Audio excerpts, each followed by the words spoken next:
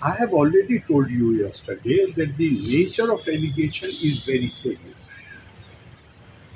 Recording the telephone conversation by the official agencies without legal authorization is violation of the law, violation of the directions of the Honorable Supreme Court. That is a very serious matter. I have already said. So you only want me to repeat it. And I have told you that even normally I do not react to anything based on news reports. But here the allegations were so serious that I wrote to Honorable Chief Minister asking to let me know whether all these allegations have been looked into, investigated, and if so, what action has been taken or what action they propose to take.